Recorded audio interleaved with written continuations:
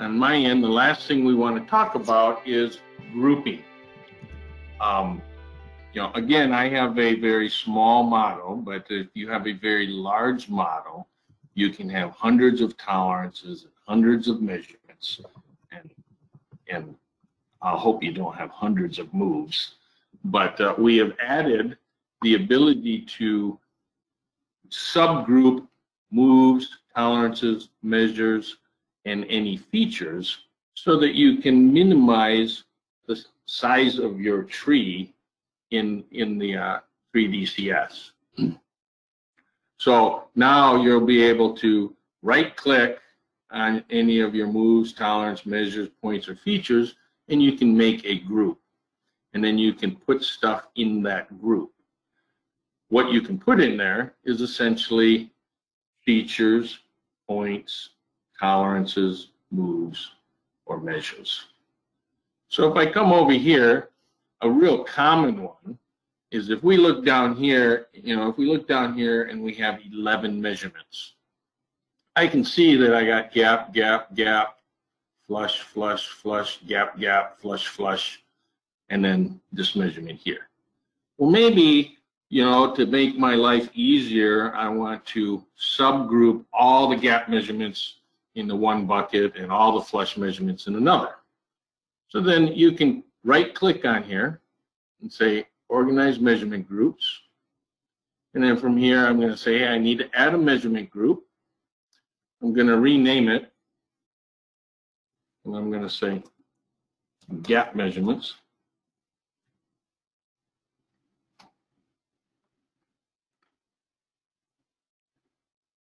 And then I'm going to add all of my gap measurements. See if I can do this. Add to selected group. And so now you can see these are inside this gap measurement. I'm going to go ahead and add another one. Rename it. Flush. Measures. And then I'm going to take my flush measurements. Also, like say a group of validation measures, if you had a... Absolutely. Yeah. Unfortunately, Brenda's probably listening to this. I don't have any validation measures. Yeah, that came in from Brenda, of course. Yeah. Oh, exactly. So you're right. So, if you have lots of validation measures and then you're done, you don't want them clogging up your measurement tree. So you can make a group called validation. And now you can see my measurement tree is greatly reduced, and I can expand it when I want to just look at my gap measurements, or expand it when I just want to look at my Do you know if it affects the way that these measurements are reported in your analysis table? Oh, that's a great question. And I don't know. Let's just run it and see. It doesn't affect the results because these measurements are all at the same level. It's a reorg. Yeah, it didn't. It did not affect it. Oh, it did affect it. So now it's all my gaps, and then it's all my flushes. So you could use that, say, to pull your validation measures into one group, put it at the bottom, and that'll push all your validation measures out of your main list. Correct. Well, it won't pull it out of the main list. They'll be at the correct.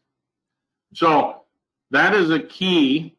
That is a key that is leading right into what I wanted to point out anyway, because you can also group your moves. You can group, as you saw in the PowerPoint, features, points, moves, tolerances, or measures. So I'm going to create a group in my move, and then what? Gary, I'm sorry to interrupt, but it's real important to note that a particular feature can only be grouped into one group, right? Yes. Yes. So I'm going to go ahead and make a group in my moves. Right-click, group. and I don't know what to call it, but I'm just going to say group 1, and I'm going to add these 2 top covers, left and right. Oh, wait. Before I do that, sorry. Let's see if I delete. I don't have anything in the group yet. So before I do that, let's just animate through this real quick so you see the assembly process. Wheel, button, button, top cover, button, button. Okay, we all know that when it gets to the move list, it goes through these moves from top to bottom. You have to be very careful, because if I make a group, oops, it's not what I wanted to do. If I say add a group,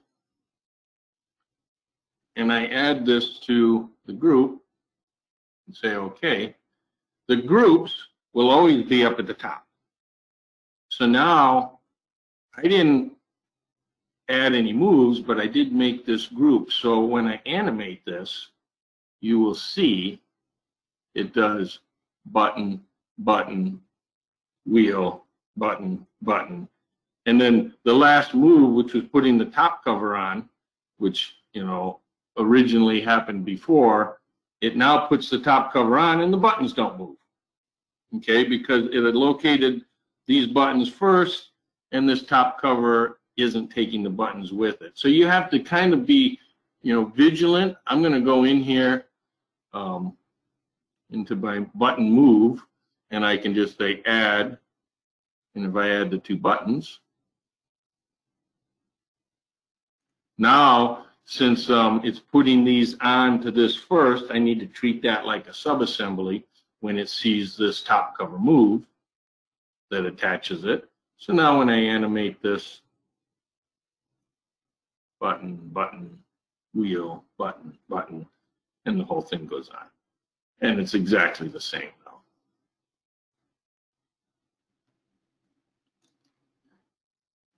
So, yeah, so we've had people ask us for this capability for a long time, because you can see if I come up here into my feature list, I got a crazy large amount of features. So I can, you know, I can make subgroups if I knew what these features were, and I say feature group, add, and I pick some features.